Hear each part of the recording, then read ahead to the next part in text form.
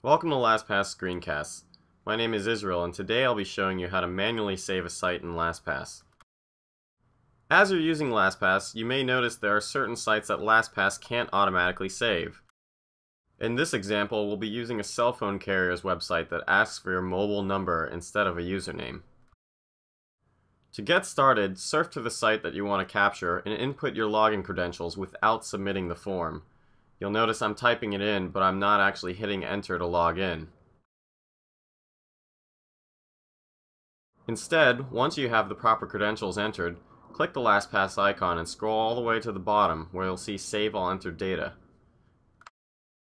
Because Save All Entered Data captures every single form field on the page, occasionally you'll end up with extra ones, like in this example. You can safely ignore them as long as you've entered your correct login credentials.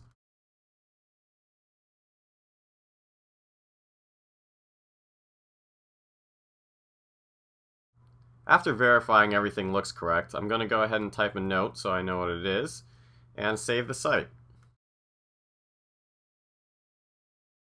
Now the next time you visit the page, LastPass will be able to autofill your login information. For more information on Save All Entered Data, or for any other features of LastPass, click the link at the end of the video or in the description to go to our help desk website.